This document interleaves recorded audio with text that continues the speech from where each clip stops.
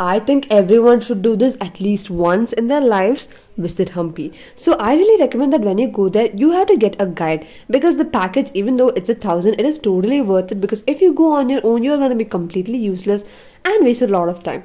And also, this place Patadakallu, just one of the places which has exact monument which is on the 10 rupee note, which is existent even now. We got an auto rickshaw which took us around and a guide which explained all the backstories. We got a book. This is the Hampi Bazaar back then. Look at it, how nice it is. It looks like the melas these days. You'll find people from all places here apparently because of the great trades it has to offer. Look, there are Persian people. You can see an Arab guy. There's a foreigner. There's Indians. There's Africans. Can you see? There are precious gems and there are so many stalls that you have to wait for them to pass or you have to literally change your path. I can see camels, horses. That's so cool. Whoa.